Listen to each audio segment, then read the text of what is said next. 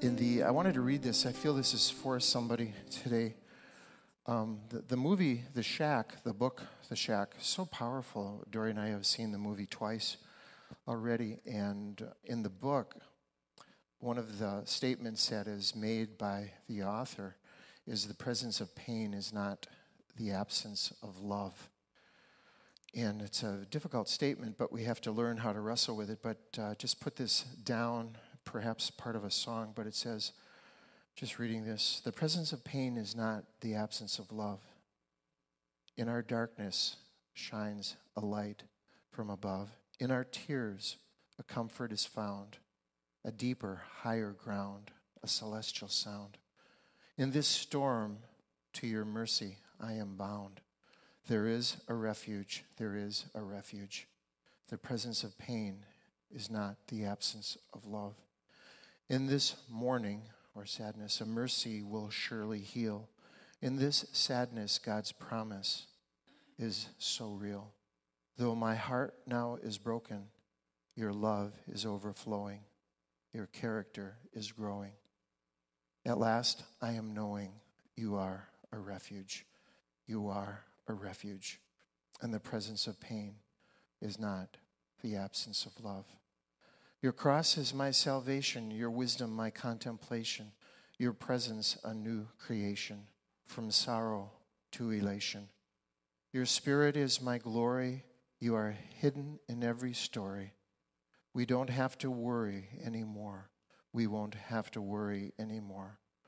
And so I continue to learn the presence of pain is not the absence of love. In this present darkness shines a light from above. The strength you are giving, now we can rely. Though pain is still present, you overshadow the lie. And the presence of death is not the absence of life.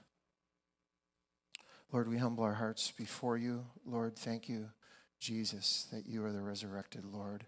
You conquered death for us because we could not endure that death. But Lord Jesus, we fix our eyes upon you. Teach us your compassion, teach us your timing, teach us your wisdom. Lord Jesus, for everyone prays in the name of Jesus. In the name of Jesus. Let's just lift up let's just pray a little prayer here. Meditate upon Jesus and his presence, his cross, his resurrection. Just speak out loud. Just speak it out loud. Lord, we fix our eyes on you. We fix our eyes upon you, Lord Jesus. We train ourselves. We enter into the discipleship of being Christians, being a follower. I'm not ashamed to say I'm a Christian, and I'm a follower of Jesus. I'm a follower of the Messiah. I'm a follower of the Christ. I'm a follower of Emmanuel. I'm a follower of the one who is the Alpha and the Omega, who is not finished with any of us yet. So, Lord, we bless you and we thank you, Lord. Bless you.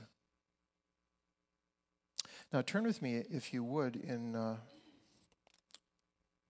resurrection is such a worthy subject to consider. Turn with me to this little portion. We'll see how long God takes us with this. It's called Resurrection Revelation.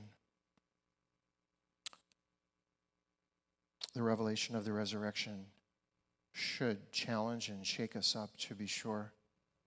Charles Spurgeon said, the great English preacher, most Christians live their lives as if Jesus were still dead. And I think that's to a certain degree true of all of us. But Proverbs chapter 29, verse 18 is a well-worn scripture. I like the way the NIV translates it. And then Luke 24.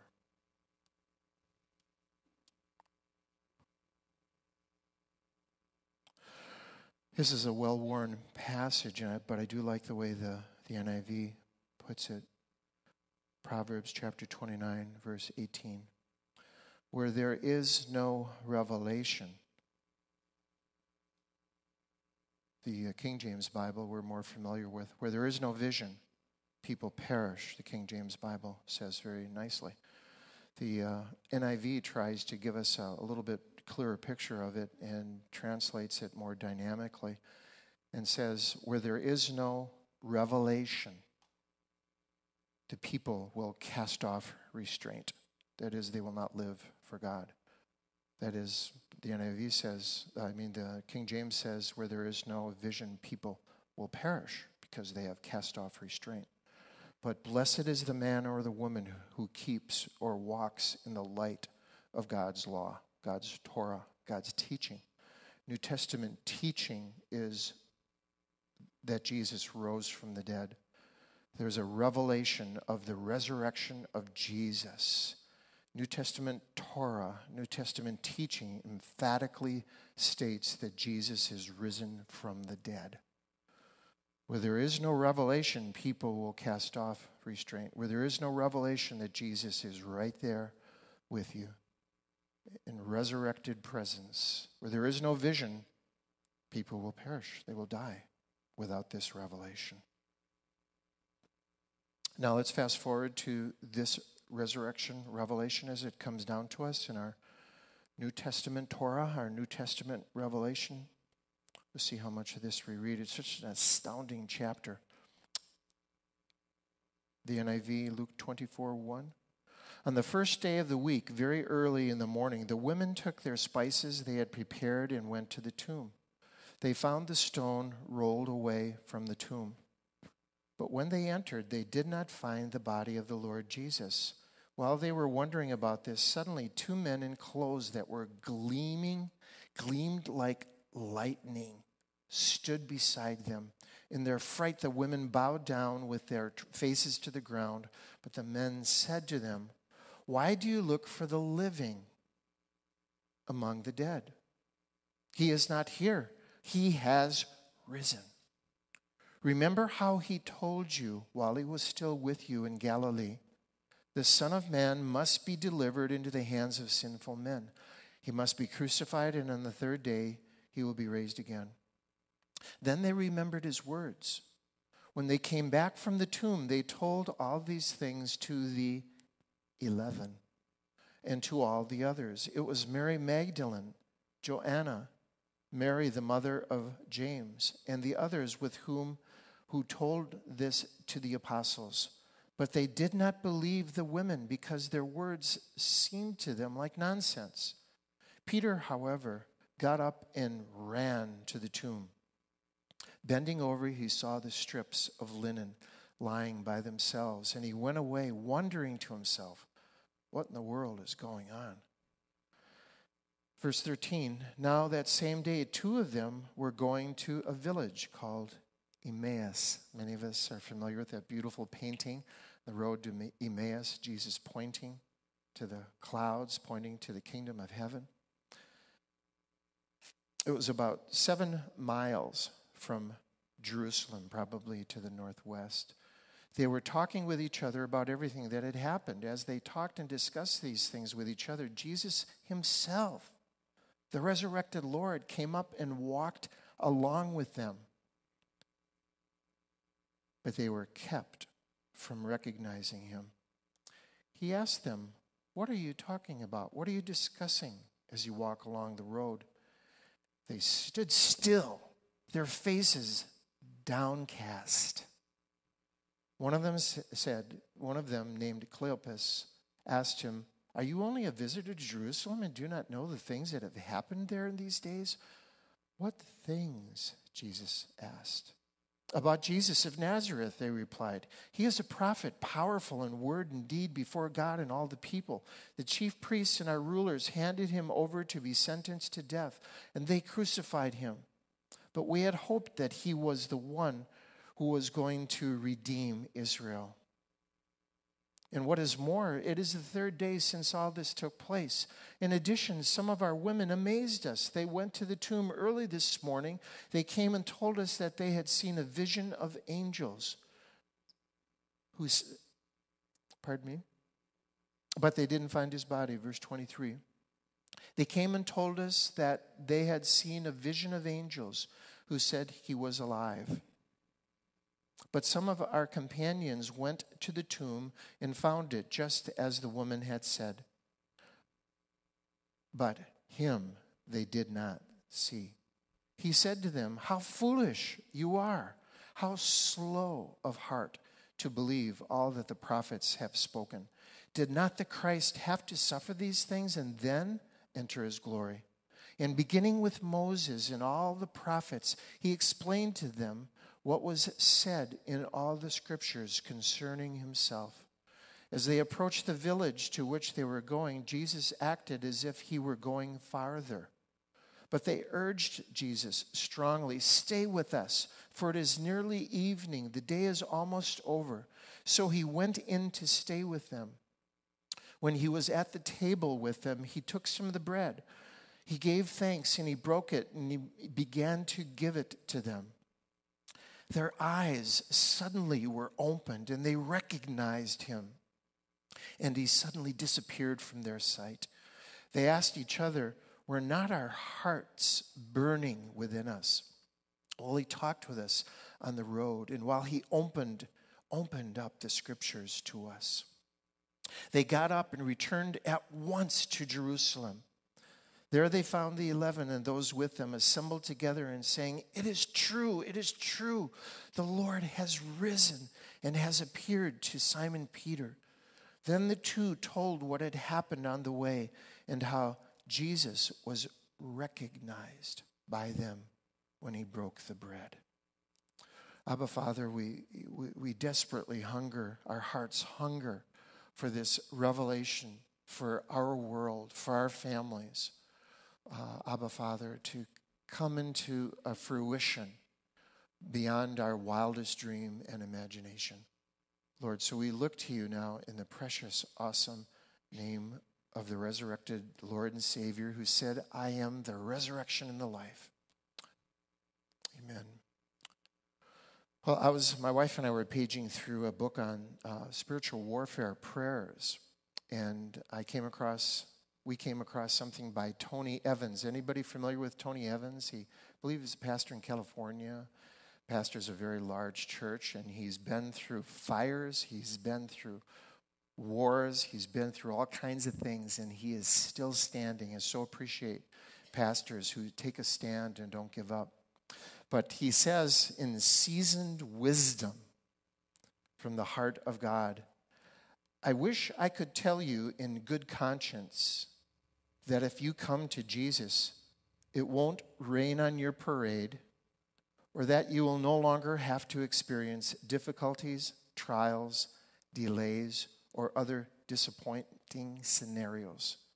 If I could tell you that, I imagine you might shout, clap your hands, and smile big. I would too. But I can't tell you that simply because it's not true.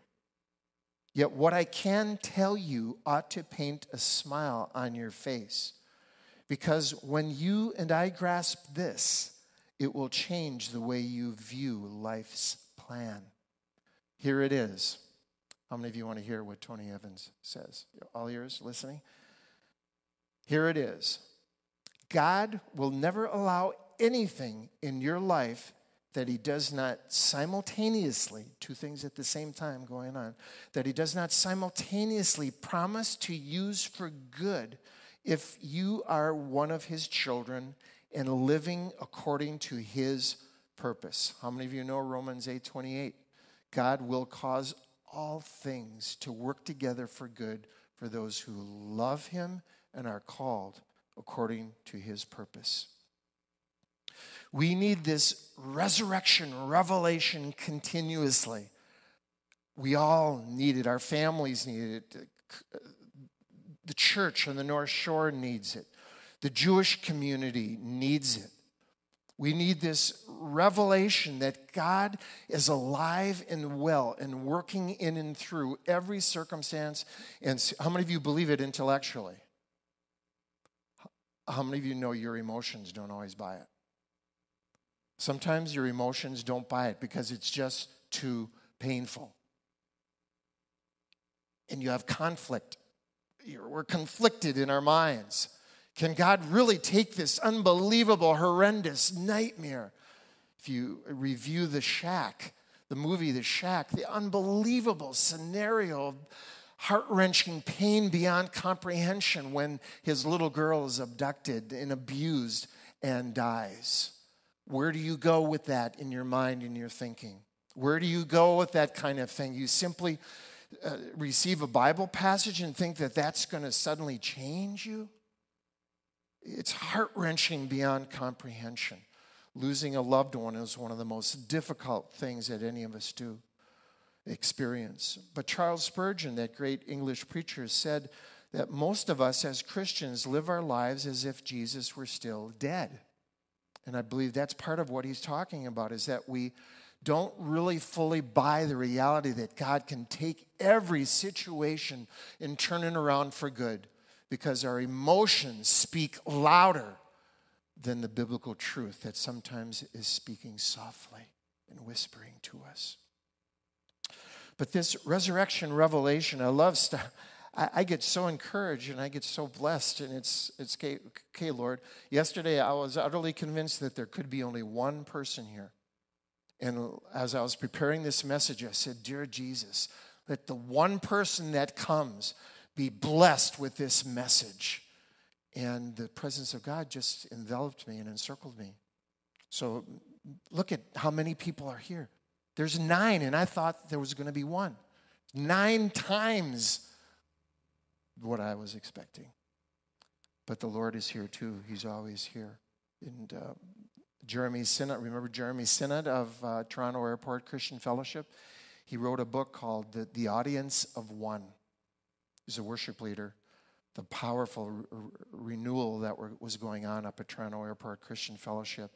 In his book titled The Audience of One meant he was willing to lead worship, and if Jesus was the only one there, that was enough for him. And he locked that into his mind. And that was what God was training him with, to understand that the audience of one is a majority.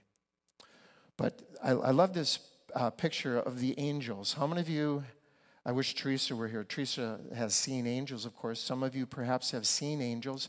Has anyone seen the image of an angel in some shape, manner, or form, either in private or in a worship service, where you start to sense a presence and it starts to manifest a little bit, and then it starts to get more transparent again. You can't see it, but then there are other times when it starts to radiate, and the radiation of the holy angelic presence starts to become more manifest. We have to pray for people to have the spirit of wisdom and revelation so that that happens. And Paul says, I keep asking the glorious God and Father of our Lord Jesus Christ that you will have the spirit of wisdom and revelation, those two coming together, to know, to have wisdom, what to do with a revelation that comes from the throne of God. But there's powerful revelation that comes here. God sends these holy angels that are accustomed to God's presence.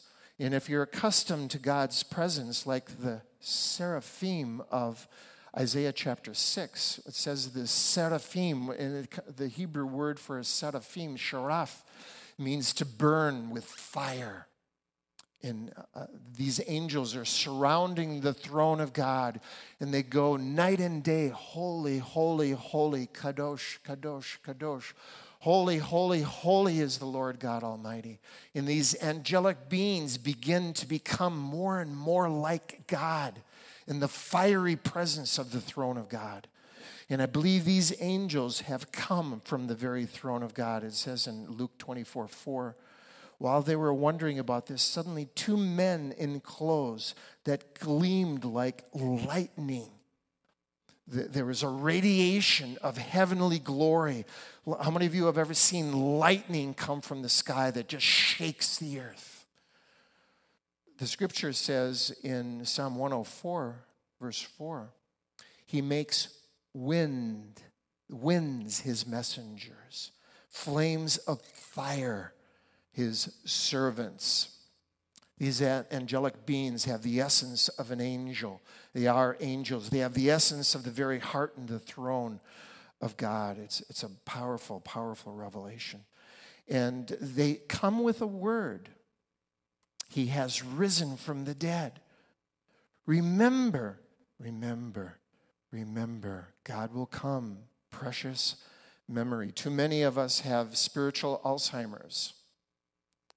It's a tragedy to see people die of Alzheimer's. One dear woman in our church who this pulpit is dedicated to, one of the saddest moments in 30 years of pastoral ministry was to see her life slowly ebbing away with Alzheimer's. But it's also very heartbreaking for me as a pastor to see men and women with spiritual Alzheimer's. They forget God's word. They forget what God has said to them. They forget the revelation that they once received, and they are now walking without revelation. The angel says, remember, oh precious memory. Oh God, help me to remember. Don't let me lethargically slip into spiritual Alzheimer's.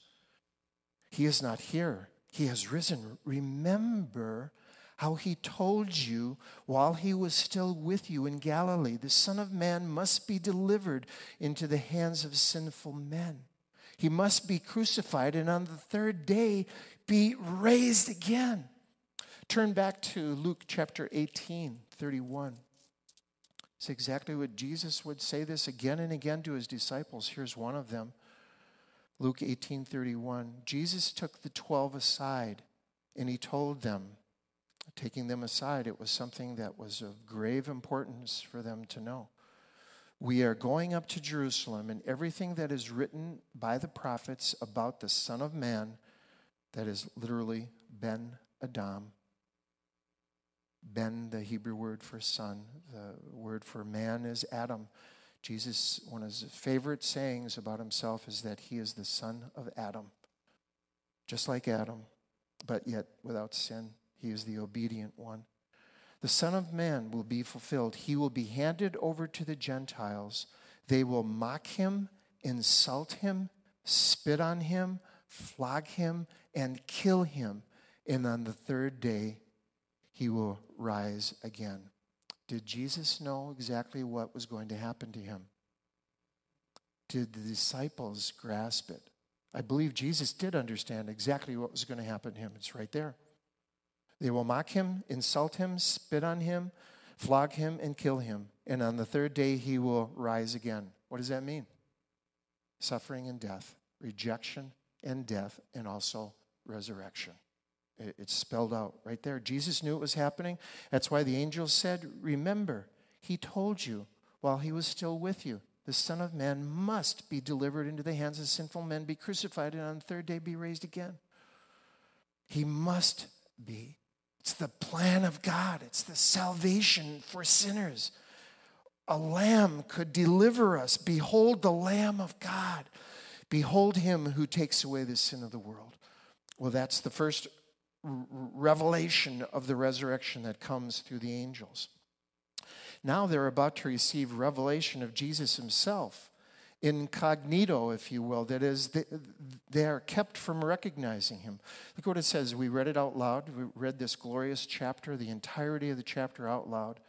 As they talked, verse 15 of Luke 24, as they talked and discussed these things with each other, Jesus himself came up and walked along with them, but they were kept from recognizing him. Why is that? Why do you think that is? They were kept. Now, there's a little bit of what in Hebrew we call here the divine passive. They were prevented from seeing.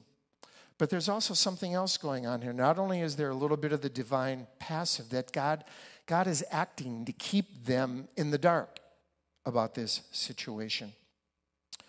They have an inability to grasp what's going on, understand and apply biblical truth. But also, they are downcast, the biblical text says. They are downcast. They are struggling to believe what is really going on. So there's a combination of things here. They're filled with despair. They're filled with confusion. They don't understand God's wisdom. They don't understand God's plan. So it twists their souls and it creates a blindness, an inability to see what God is up to, an inability to see that the resurrected Lord is right there with them. Part of the challenge that Dory and I have after 30 years of ministry is remembering the glorious ways that God has always delivered us over and over and over again. And it's important to see how he brought us out here. It was one miraculous provision after another miraculous provision. And then there was this unique couple that came and followed us. They were out here about 6 weeks, 2 months after we were. A lovely couple whose names I will not share with you. And I do remember their names. Thank you, Lord. But they came out here, and they were graduates of North Central Bible College like we were. And they saw how God had opened the doors for us. And they saw how we were living on the ocean and scholarship and all these open doors. And they came out here and nothing worked. Nothing worked for them. They struggled big time. And inside of 6 months, their marriage was dissolved.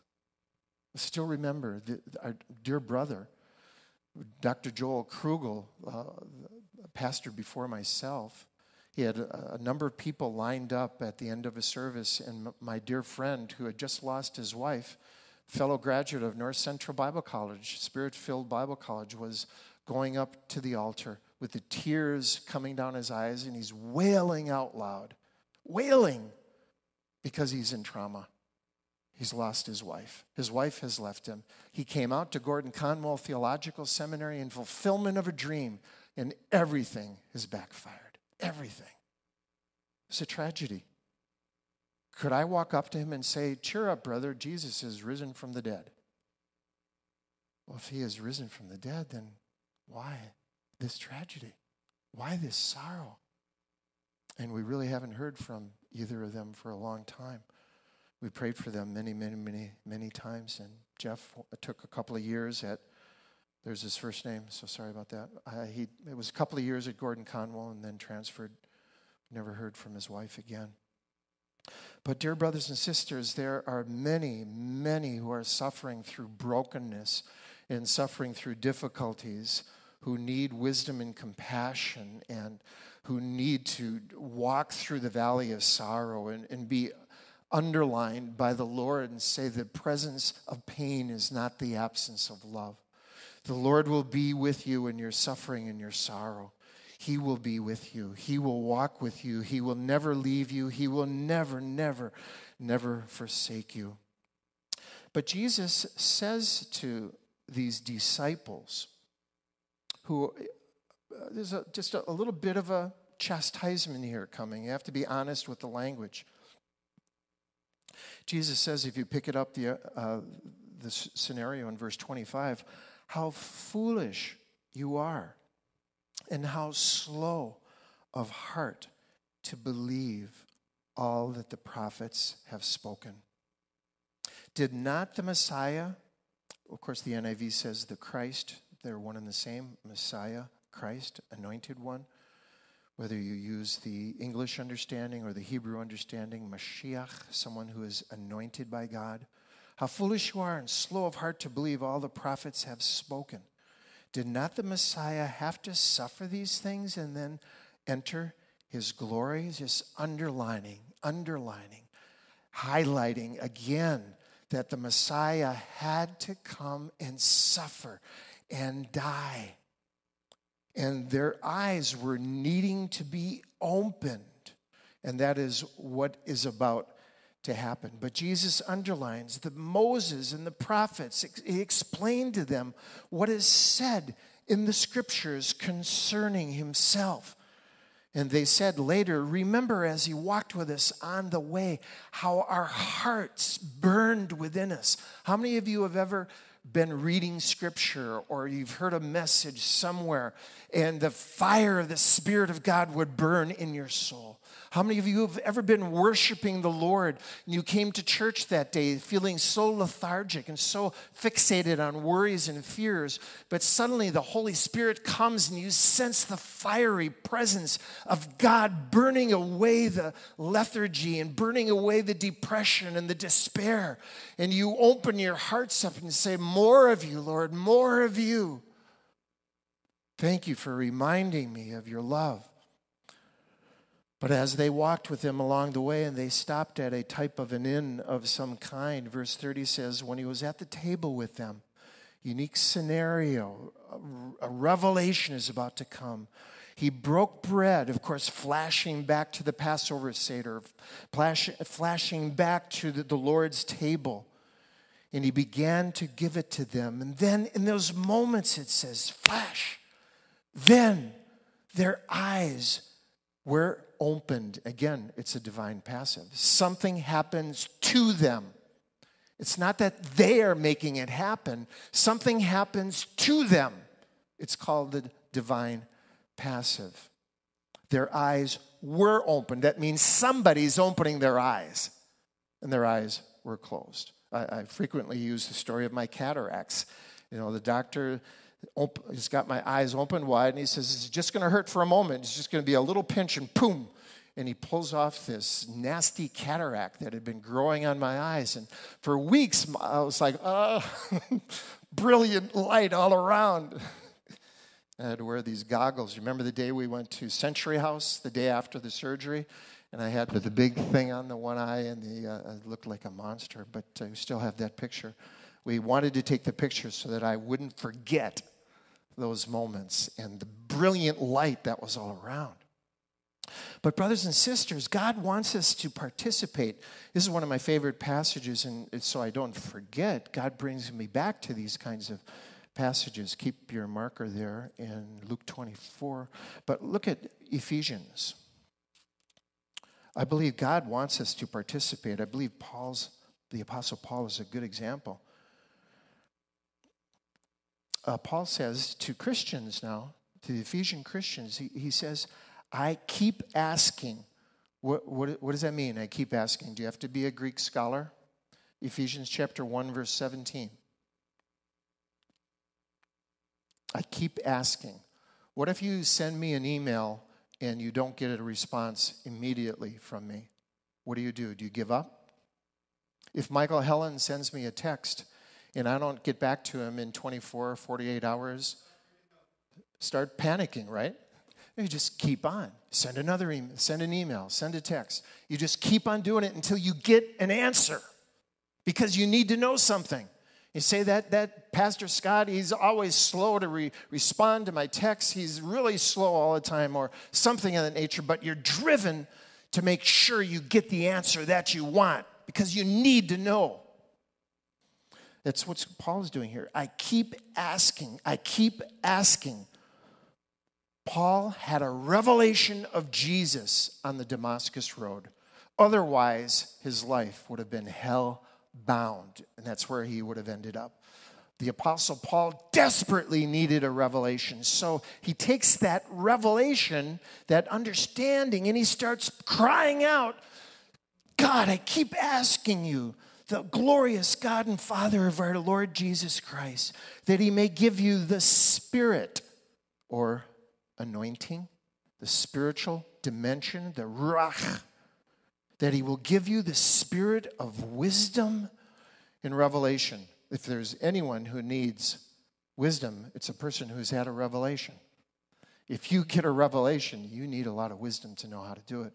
Dory and I were watching on the internet a guy who was flatlined, heart attack or something of that nature, and he went to heaven, and he wasn't living for the Lord. And believe you me, it shook his life up big time. But he comes back and is like, now all of a sudden he's got a ministry to the world to change the world, and he's saying, I'm not really a Christian, but I'm a follower of the Messiah. And I say, that's very, very confusing language. And everything he was saying had this confusion to it. He needed a little time to think through. He needed somebody to sit down with him to help him walk through some of these things. He needed wisdom because he had an incredible revelation. Thank you, Jesus. I don't doubt the revelation at all, but he needs somebody to disciple him and sit down and say, you have been given a tremendous gift. Now be wise in how you use this gift. Not everyone is going to. How many of you want to flatline out in the parking lot today? Have a sudden heart attack and go into heavenly glory? You want to line up the 9 of us? Yeah, It could start a great book ministry for you, an online ministry. People will either think you're a total nutcase or they'll line up to hear your story, But we can pray that people will have the spirit of wisdom and revelation in the knowledge of the Lord. That is to know him better, know who he is. And I also pray that the eyes of your heart may be enlightened. Think of your heart as having eyes. And enlightening, Paul Belosh writes, open the eyes of my heart, Lord. Open the eyes of my heart. I want to see you. I want to see you.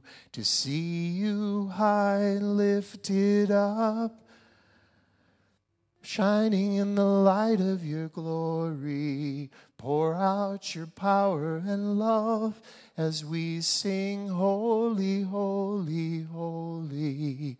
But this is where he gets the beautiful, beautiful, awesome song that went viral, went all around the world. I pray that the eyes of your heart may be enlightened in order that you may know the hope. Thank you for living hope through the resurrection, to which he has called you, the riches of his glorious inheritance in the saints, his incomparably great power for us who believe. That power is like the working of his mighty strength, which he exerted in Christ when he raised him from the dead and seated him at his right hand. No wonder Paul Belosh says, open the eyes of my heart, Lord. I want to see you high and lifted up. Thank you, Lord Jesus. Thank you, Lord Jesus. In the throne room of God, God has placed all things under Jesus' feet and appointed Jesus to be head over everything for the ecclesia, the church, which is his body, the fullness of him who fills everything in every way. Paul's at a loss of words because of the revelation that he's received. But Jesus is recognized by them. Their eyes are open when he breaks bread. The obvious pointing of the finger to the Passover lamb revelation that comes to the disciples. And I like to call it the burning heart Bible study. I believe we as Christians need to not only memorize Scripture, but meditate upon Scripture. That Scripture is like a seed. It needs to grow in us, develop roots in us, because the opposite is true of satanic things. Satan sows his seed of terrible experiences. Satan sows his seed and he magnifies it and manifests it over and over and over. And we carry wounds from generations. We carry wounds from terrible ordeals that we've gone through in our lives. And these experiences become like bad seed that go into our souls, and they start to consume the heart. They start to consume the soul and cause poisonous cancer in our bodies. And I believe that in part it causes spiritual Alzheimer's, that these painful experiences that we have overshadow the truth of God's love. But the seed of God's word, the Holy Spirit's power and presence comes, and the word of God begins to kick out all of the negativity, all of the pain, all of the sorrow. So for so many, self-hatred. I know what I did. I know the mistake that I made, and I cannot forgive myself. That wouldn't be righteous to forgive myself. But in the Bible, a righteousness from God is revealed. But I love what it says here. Jesus didn't have Matthew, Mark, Luke, and John. How many of you realize? He didn't carry a small pocket promise Bible in his back pocket. Where did Jesus get all this information from? He had meditated upon the Word of God. It was not simply Scripture memory. It was Scripture vitality in his soul. When Satan came up against him, he even quoted Psalm 91 inappropriately. It was fine, quote, but it was a wrong passage at the wrong time. Jesus knew the Word of God. He was the Word of God. But I was meditating on this last night and thinking, look at what it says in Luke 24 a little bit further. in the next section, Luke 24:44. He said to the disciples, "This is what I told you while I was still with you. Everything must be fulfilled that is written about me." And look at these three sections: the law of Moses, the prophets, and the Psalms. That's the Tanakh. That's what we call the Tanakh, the Torah, the Nevi'im, and the Ketuvim. That is the three sections of the Hebrew Bible. Jesus knew the Hebrew Bible. He knew the Torah, the law. What is the law of Moses? Anybody know? It's, of course, the Pentateuch, the first 5 books of the Bible. How many of you know the first 5 books of the Bible? Okay, let's say them nice and loud. Genesis, Exodus, Leviticus, Numbers, Deuteronomy. Okay, elementary, my dear Watson, right? You all know that, no problem. Okay, what's the next 3 books? Yes, nice little, you hope Joshua doesn't judge Ruth, but in case he does, there it is for you to put it in your long-term memory. Joshua judges, I can't tell you how many times I use that to find, where's Joshua again? I lost that book. Where is it? Oh, yeah, Joshua judges Ruth. Oh, yeah, there it is. Go back and find it. Where's that book of Ruth again? I thought it was by Nehemiah. No, it ain't by Nehemiah. It's Joshua judges Ruth. Oh, yeah, there we go. Let's go find Ruth. Oh, precious memory. But this is what I told you while I was still with you. Everything. And then I started walking through the Bible. How about in Genesis chapter 28? Turn there real quick with me. Genesis, the first book of the Bible. I believe Jesus referred to this because he was talking to Nathanael about the stairway to heaven. And he begins to go through the scriptures with him. It's 28. Look at Genesis 28. I am with you and I will watch over you. The scenario here is fantastic. It's unbelievable. Jacob is running from his family. He's in desperate straits.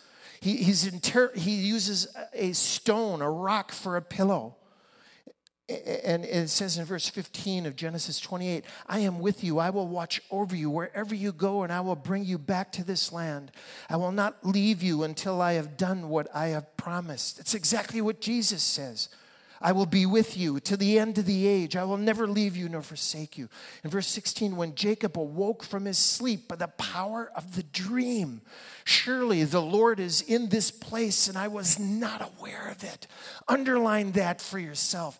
Jesus is in this place with you and you are not usually aware of it. Jacob has an awakening moment and he says, the Lord is in this place and I didn't know it. I didn't know it. The resurrected Lord there in the book of Genesis was there with him. I believe that was part of Jesus' Bible study. And Jacob says, how awesome is this place?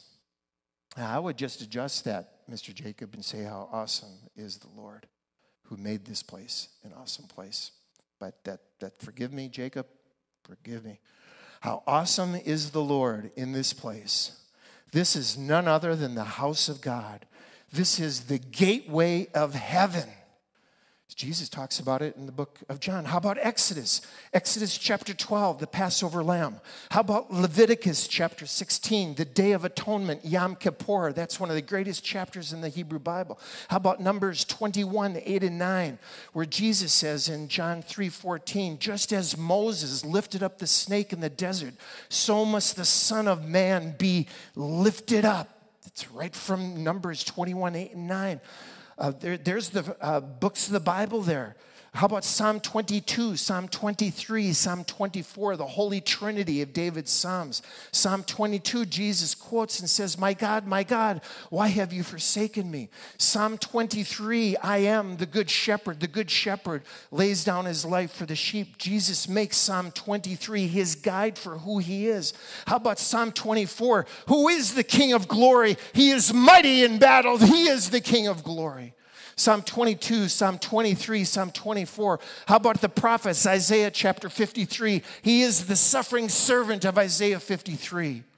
How about in Jeremiah 17:10, where the word of the Lord comes and says, I am the Lord. I search the heart and I examine the mind.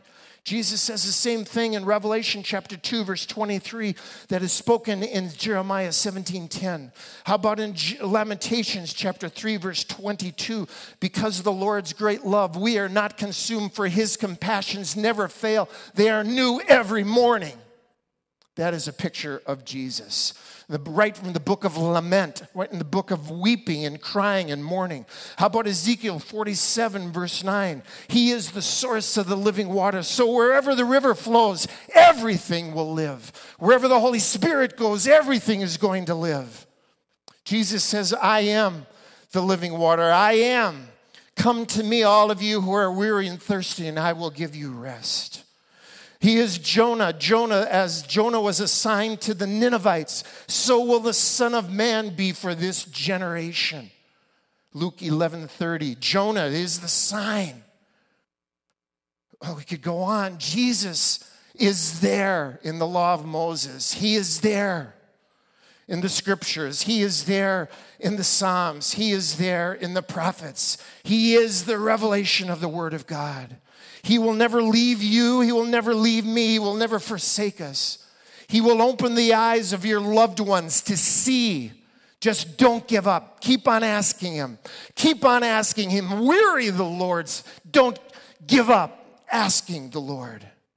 He will give them the spirit of wisdom and revelation, just as sure as he did us in his great love and his mercy.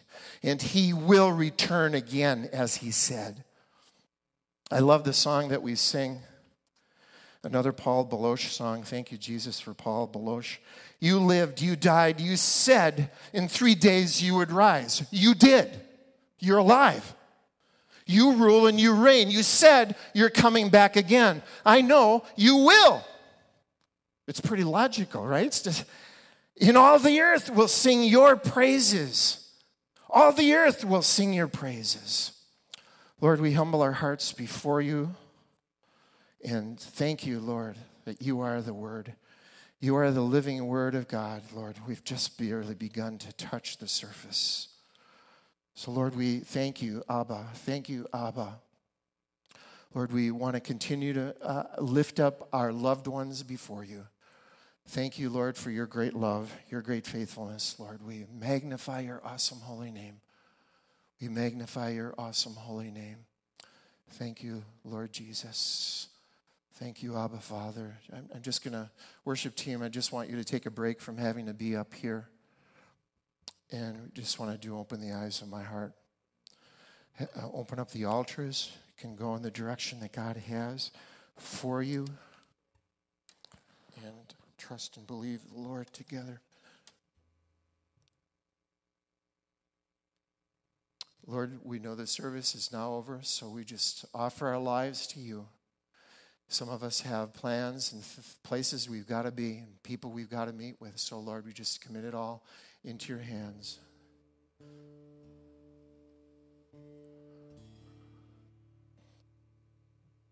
Thank you, Lord Jesus. Open the eyes of my heart, Lord. Open the eyes of my heart. I want to see you. I want to see you. Open the eyes of my heart, Lord. Open the eyes of my heart. I want to see you. I want to see you. Open the eyes of my heart, Lord. Open the eyes of my heart. I want to see you. I want to see you. Open the eyes of my heart, Lord. Open the eyes of my heart. I want to see you. I want to see you. Let's lift him up. To see you high and lifted up, shining in the light of your glory. Pour out your power and love as we sing, holy, holy, holy. the eyes of my heart, Lord. Open the eyes of my heart. I want to see you. I want to see you. Open the eyes of my heart, Lord. Open the eyes of my heart. I want to see you. I want to see you. To see you high and lifted up, shining in the light of your glory. Pour out your power and love as we sing, holy, holy, holy. To see you high and lifted up, shining in the light of your glory. Pour out your power and love as we sing, holy, holy, holy. Join with the seraphim of heaven. Become fire for the Lord. Holy, holy, holy. Holy, holy, holy. Holy, holy, holy. I want to see you. Holy, holy, holy, Jesus, holy, holy, holy, risen, holy, holy, holy, I want to see you. Holy, holy, holy, Jesus, holy, holy, holy, Savior, holy, holy, holy, I want to see you. You are risen from the dead, forever with us. Holy, holy, holy, Jesus, holy, holy, holy, Savior, holy, holy, holy, I want to see you. Open the eyes of my heart, Lord. Open the eyes of my heart. I want to see you. I want to see you. Holy, holy, holy, Lord, you are holy, holy, holy. Holy, holy, holy, I want to see you. As you're also hungering for the Lord. Let's close with You Lived and You Died. Paul, if you have the lyrics handy for that, let's all stand.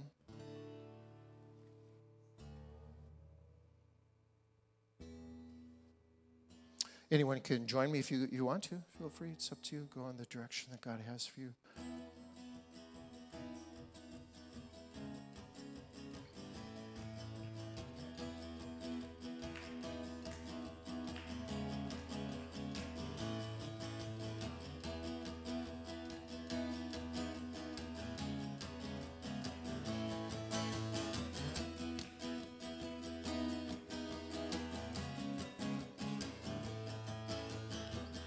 You lived, you died, you said in 3 days you would rise. You did, you're alive. You rule, you reign, you said you're coming back again. I know you will, and all the earth will sing your praises. And all the earth will sing your praises. And all the earth will sing your praises. You lived, you died, you said in 3 days you would rise. You did, you're alive. You rule, you reign, you said you're coming back again. I know you will, and all the earth will sing your praises. All the earth will sing your praises. And all the earth will sing your praises.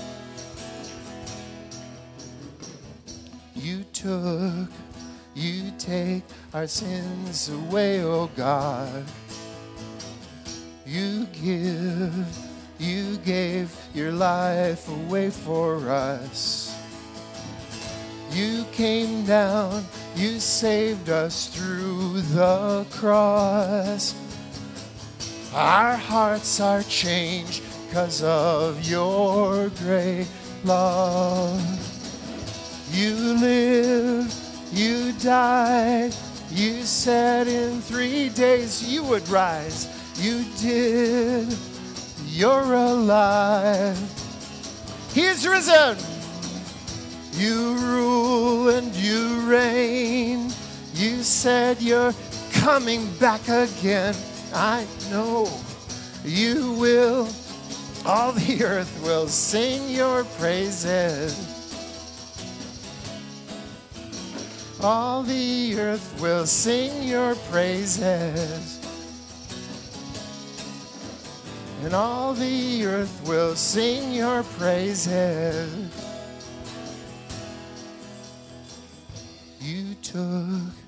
You take our sins away, oh God, right now. You gave your life away for us. You came down, you saved us through the cross. Our hearts are changed because of your great love.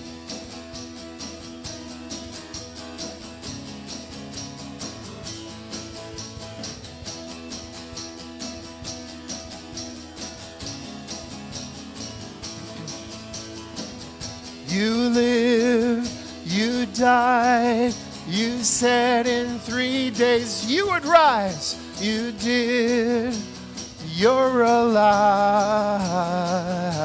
You rule, Lord. You rule and you reign.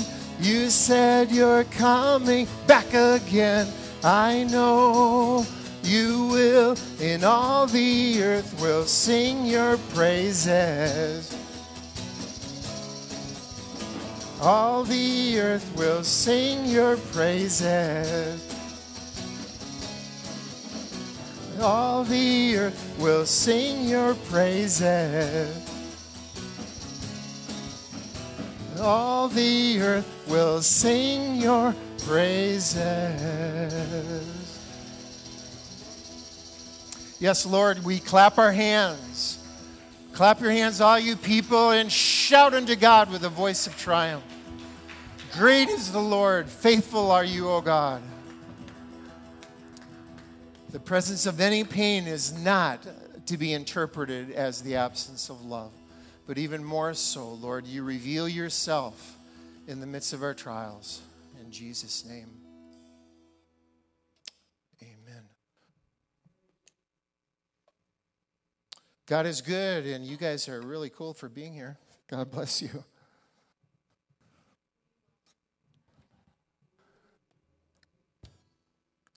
Thank you, Jesus. Thank you, Abba Father. If anyone wants the spirit of wisdom and revelation, I saw one translation say it's the anointing, a spirit, a Holy Spirit blessing that comes. I have a bottle of oil here. Anoint you.